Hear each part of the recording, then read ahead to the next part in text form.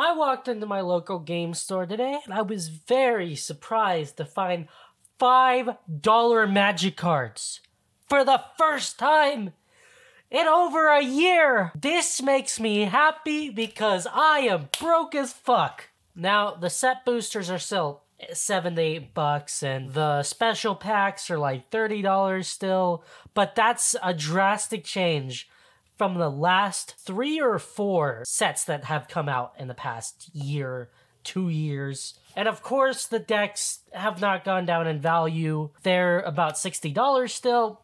That's better than at least the last set. I know the last couple sets were special edition sets. But God, I have not seen these prices since Dungeons & Dragons sets came out. March of the Machines was cheaper, but the last several sets have been $8 to $20 for a regular pack. I don't know what Wizards of the Coast is thinking.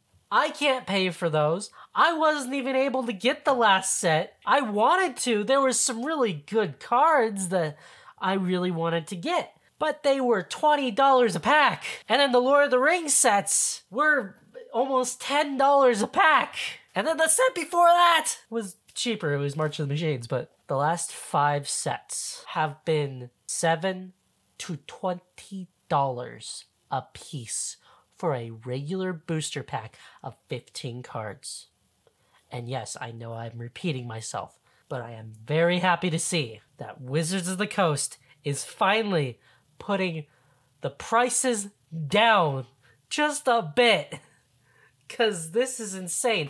Pokemon has not gone up in value since, I feel like, 2018. I have not seen Pokemon go up in value at all. None of their packs. They're $5 packs. They've been $5 packs for almost a decade. I remember going into the store and buying Pokemon cards for $5 when I was 15, maybe 13. Oh my God, I hate inflation. I hate all this bullshit that Wizards of the Coast is doing with their Magic decks. A deck for the last set was over $100 for a deck. That's insane. Wizards of the Coast, if you are here right now watching this, you probably aren't, but please stop putting out special edition packs because I can't buy them and it's really annoying. I cannot fuel my Magic the Gathering addiction. When I saw those packs on the shelf, I didn't even realize they were going up. I wasn't catching up on this because these packs have been so expensive in the past. So I just thought I was just gonna give up on Magic for a while. But when I saw those on the shelf, I rushed to my car to get my wallet. But when I grabbed my wallet, I was specifically told by family to not buy Magic cards right now because I don't have the money. I am very excited for Wilds of Eldraine, their new set, and I would love to check it out.